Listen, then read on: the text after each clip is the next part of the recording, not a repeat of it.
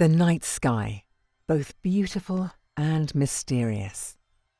The subject of campfire stories, ancient myths and awe for as long as there have been people. Living beneath the open dark sky, the earliest humans were aware of nightly changes as planets marched across the sky, the moon waxed and waned, and occasional meteors flared across the horizon.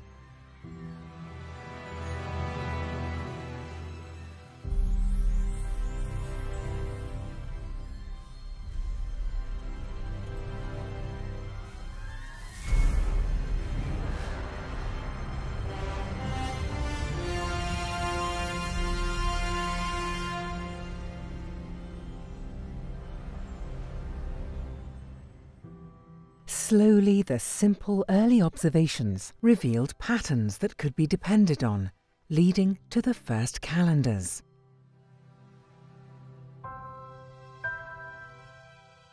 With the yearly cycle mapped out, settlements and agriculture could develop and early civilizations thrived. At the same time, the first maps of the sky grouped the brightest stars into familiar constellations, helping to develop navigational skills, expanding trade and aiding exploration.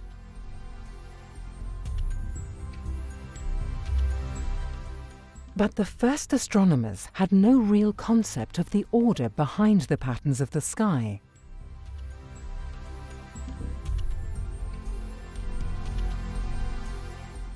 These early scientists and philosophers were still bound by a view of the cosmos that was tightly interwoven with mythology.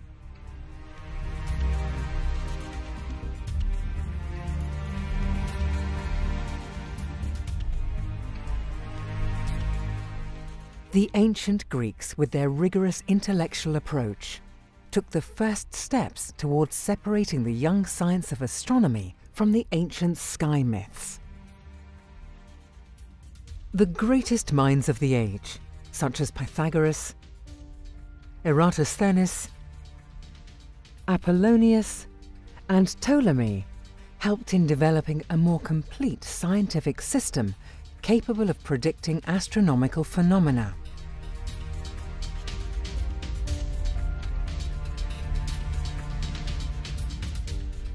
By observing the apparent motion of the celestial objects around our planet, the ancient Greek astronomers placed Earth at the center of the cosmos, creating the geocentric system. Aristarchos of Samos was the first Greek astronomer to propose the heliocentric model, placing the Sun rather than the Earth at the center of the known universe, but he was largely ignored for many centuries. It wasn't until the 16th century that astronomers such as Copernicus and Kepler revived Aristarchus' view. By studying the astronomical observations of the Danish astronomer Tycho Brahe, supported by solid maths, the heliocentric system gained new relevance.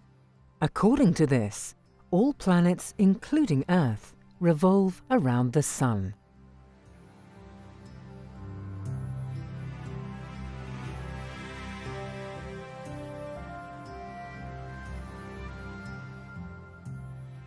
However, the true revolution in astronomy took place in 1609, when Galileo became the first astronomer to turn a telescope towards the sky. In doing so, he broadened the horizons of the known universe and abolished once and for all the geocentric views of the ancient world.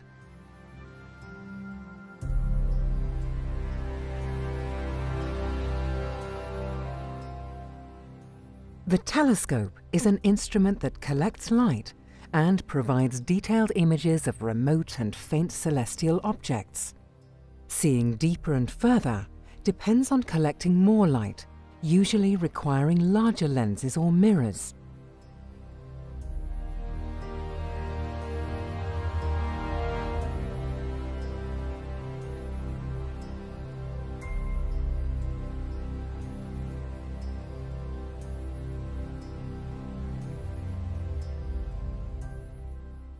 Today, scientists have huge telescopes, supported by state-of-the-art instrumentation and sophisticated software, to study the universe and discover its secrets.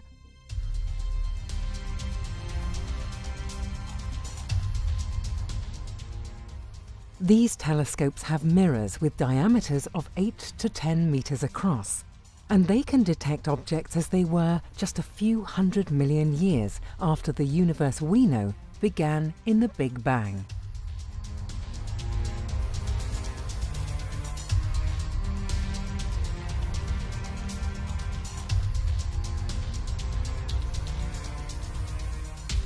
For the best results, these giant telescopes are most often located in remote mountain regions above much of the atmosphere and away from widespread urban light pollution.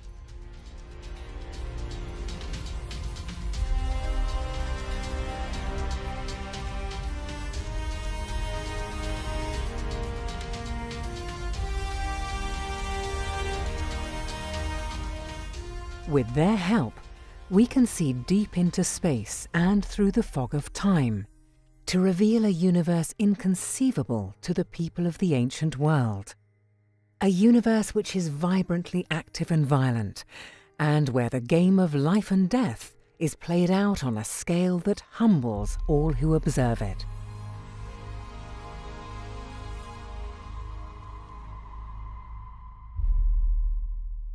In the last 50 years, we have reached out into space, leaving the bonds of gravity behind, and opened a new era of exploration.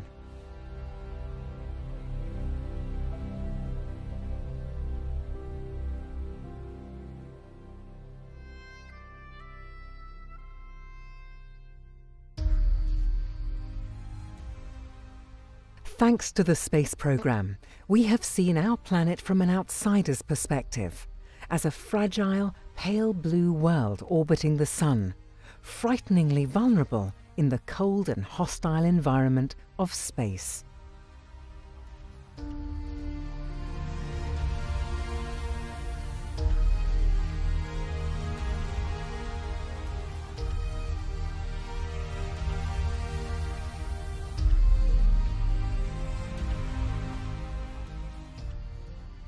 Space technology has altered our way of life and changed our perception of the world from a place defined by maps and borders to that of a small and insignificant body in space.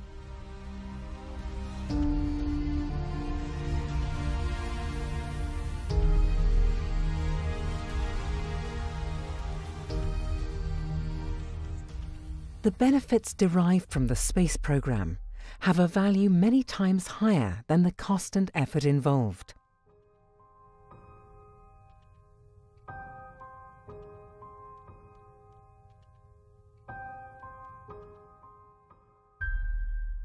With space exploration came the technology that has placed telescopes above the atmosphere of our planet.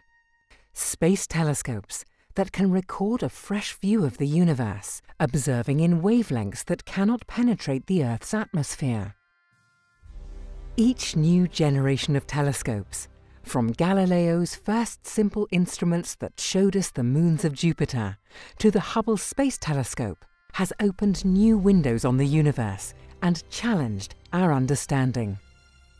Step by step, we have been displaced from the center of the world and placed as exiles on the edge of a vast and inhospitable universe. Today, we know that the Sun is an average dwarf star with a diameter of just under 1.5 million kilometers, and that it lies 150 million kilometers from Earth. The Sun is a sphere of gas with a core where temperatures and pressures are so high that the nuclear fusion of hydrogen is triggered, converting lighter elements to heavier elements, all the while pumping out energy into space. Energy that warms and sustains the Earth, supporting life in all its oceans and across continents.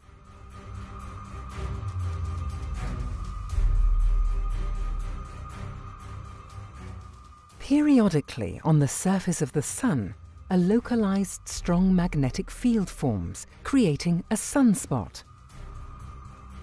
Here, energy can accumulate, which is then often released into space in the form of huge explosions known as flares.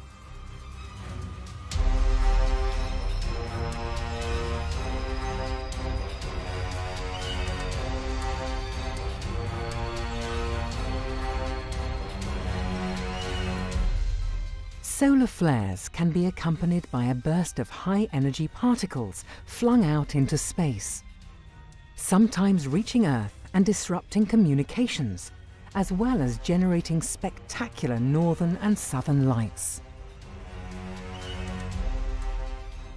Currently, the Sun is in a very stable state and will continue to radiate energy at a steady rate for another 5 billion years or so. But eventually, the fuel powering the core will run out, and the Sun will slowly cool and expand to become a red giant, engulfing all the inner planets, including the Earth.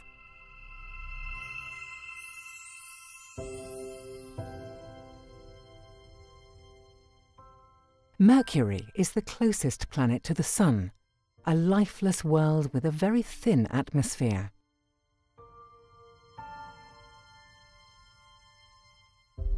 Its surface is littered with craters created by collisions with tens of thousands of asteroids and comets.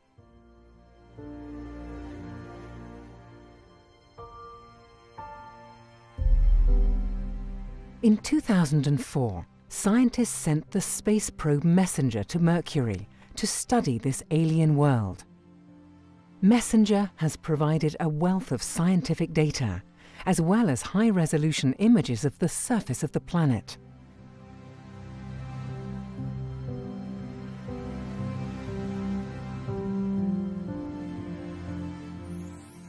Venus is roughly the same size as Earth, but its atmosphere is choked with greenhouse gases and sulfuric acid. As a result, its surface temperature reaches a searing 400 degrees Celsius.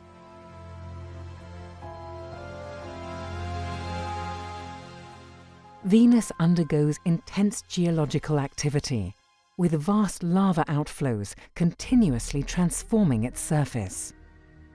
Through these processes, Venus's crust is totally renewed every few hundred million years.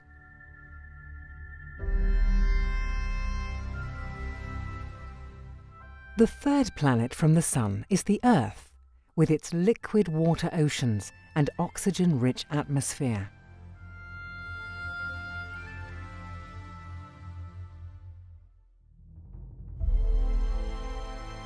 The Earth is an oasis of evolved life in the solar system.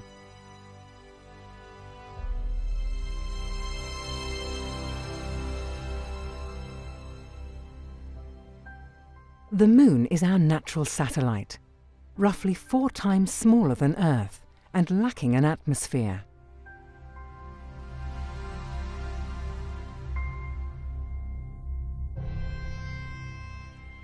The Moon's surface is covered in craters, which, as on Mercury, are the result of thousands of collisions during the early stages of the formation of the solar system.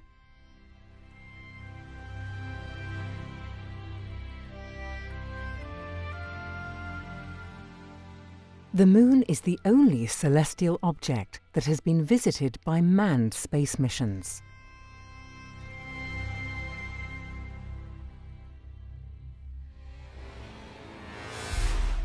Mars is the 4th planet from the Sun and the closest to Earth, at a distance of about 70 million kilometers away at its closest approach.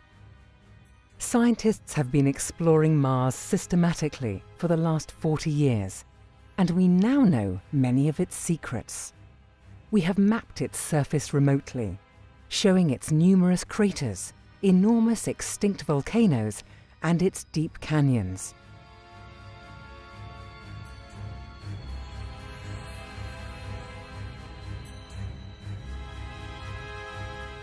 There was almost certainly water on the red planet long ago.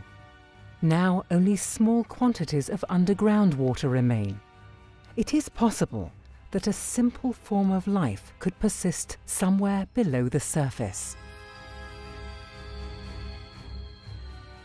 Scientists continue to explore Mars with small remote-controlled vehicles, and it will be the target of several future manned missions.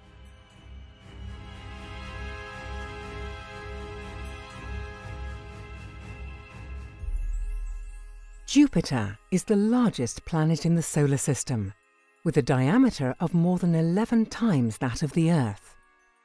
Its atmosphere is dense and very dynamic, and is mainly composed of hydrogen, helium, and methane.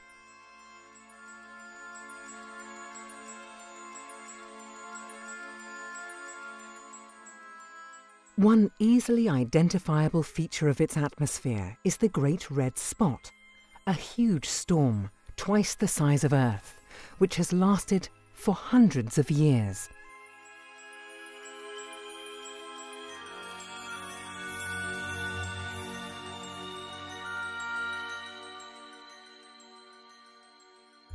Among Jupiter's varied collection of satellites are two of particular interest: Europa, which hides a large ocean of water beneath its icy surface, and Io, with its many volcanoes and continuous lava outflows.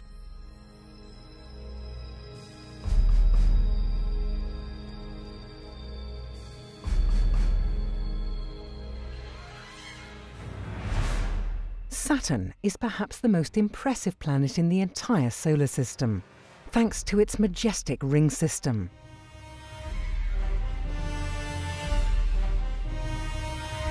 Saturn's rings are made up of pieces of rock and ice, mainly from former satellites that were torn apart by the planet's gravity.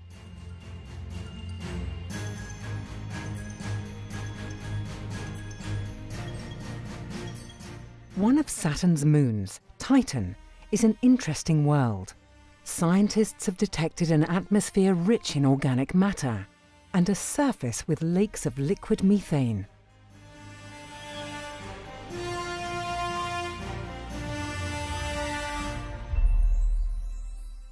The next planet from our Sun is Uranus, which also has a large but less dramatic ring system.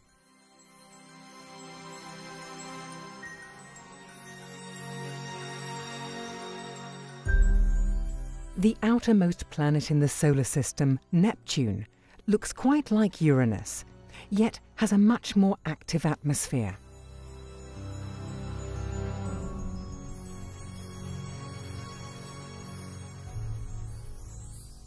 Beyond Neptune is a region containing dwarf planets such as Pluto, Eris, Makemake, and Haumea. These dwarf planets, as well as probably hundreds more as yet undiscovered, and thousands of smaller objects, are located in a large zone at the edge of the solar system called the Kuiper Belt. Further in, between Mars and Jupiter, the asteroid belt contains thousands of asteroids of various shapes and sizes.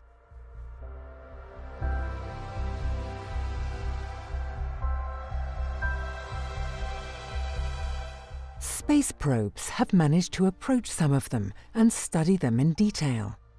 One probe even landed on the asteroid Eros and analyzed its surface.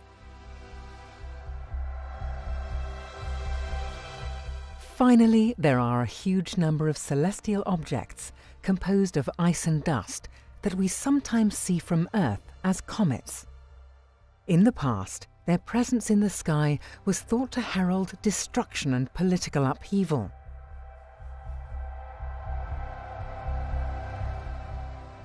The Sun and its planets belong to a giant complex of at least 200 billion stars that make up our galaxy, the Milky Way.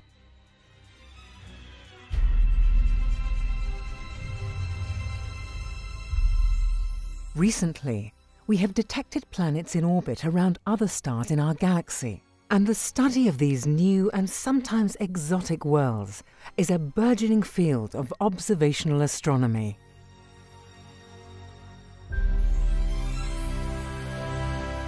Stars come in many different types and sizes, but none of them live forever. Their lifetimes range from a few million to billions of years. But when their fuel is exhausted, they die.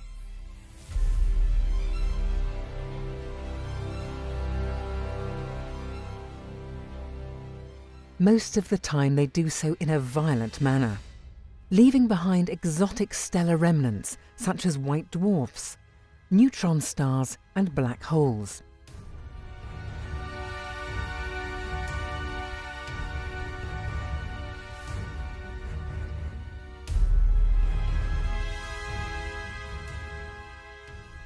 Stars usually form in groups called stellar clusters, which fall into two categories: globular or open clusters.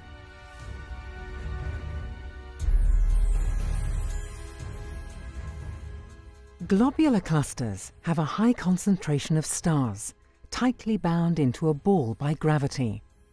And their age can be deduced from the distribution of the types of stars within each cluster, giving astronomers a key to their history.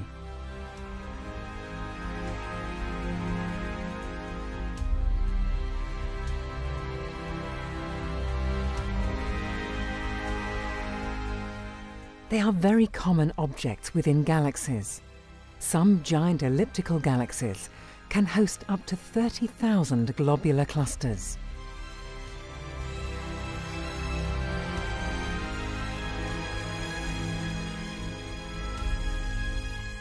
Open clusters contain a smaller number of stars, all of much the same age. Stars in open clusters are loosely bound by gravity. Such clusters lose some or even all of their stars to the effects of gravity from other star clusters or gas clouds as they orbit the Milky Way center. In general, open clusters survive for a few 100 million years.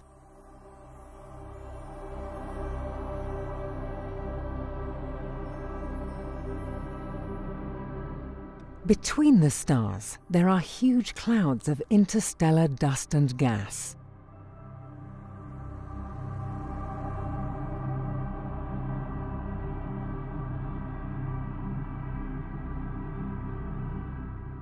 The gas in these nebulae consists of hydrogen, helium, and other ionized gases.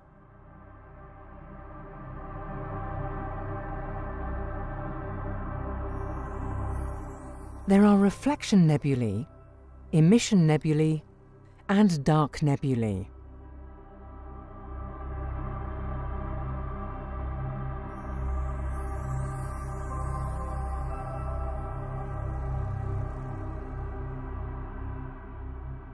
If conditions are right, these clouds can also collapse under their own gravity, until nuclear fusion ignites and new stars are born. The great act of creation continues to this day. Planetary nebulae are a type of emission nebula that are created when stars similar to the Sun expand, eject their outer layers, and eventually become white dwarfs.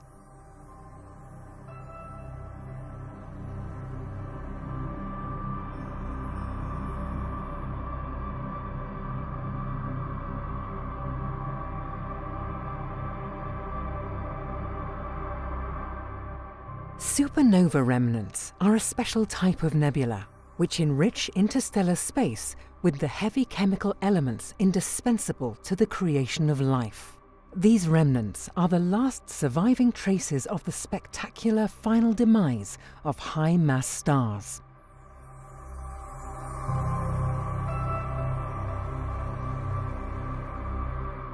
Our galaxy is a spiral galaxy, 150,000 by 30,000 light-years in size. At its center, a colossal black hole with a mass of about 4 million suns is lurking.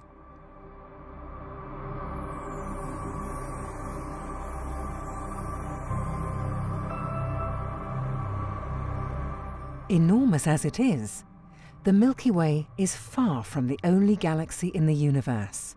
There are hundreds of billions of galaxies, and they come in all shapes and sizes.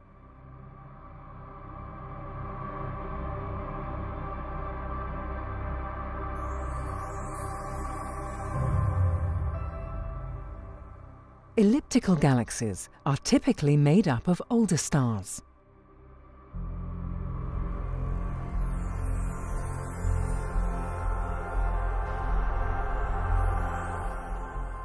Spirals are usually composed of a bright nucleus and two spiral arms extending outwards from the galaxy's centre.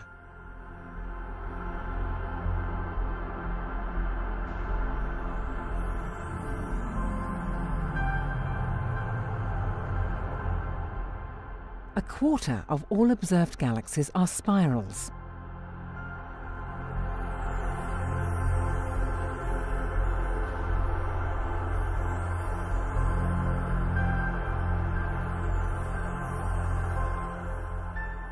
Galaxies with no specific shape are called irregulars. Their dust and gas content is huge.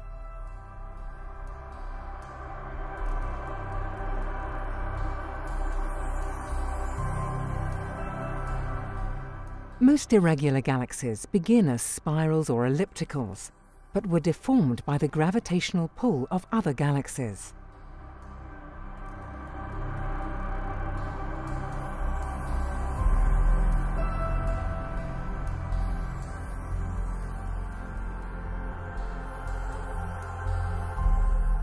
Under the influence of gravity, galaxies have a tendency to form groups, clusters, and superclusters.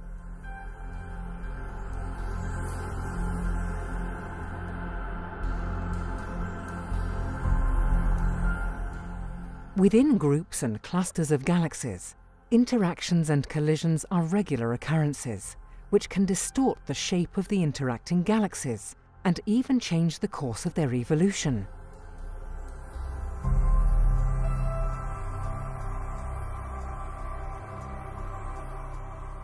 The universe of galaxies is one that is in constant motion, a sweeping cosmic dance which, although beautiful, reveals the violence at its heart.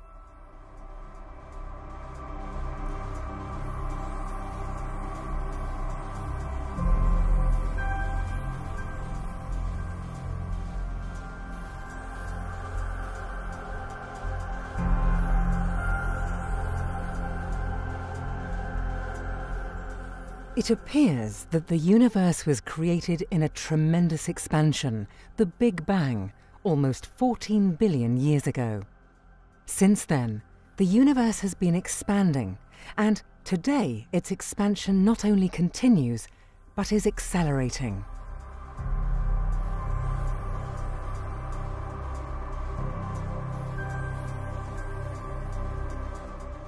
But despite all that we have learned, many of the greatest questions about the creation and the eventual demise of the universe remain unanswered. We live in a vast and violent universe that exceeds human measures and imagination, but is governed by firm physical laws that allow the extraordinary complexity we call life to arise.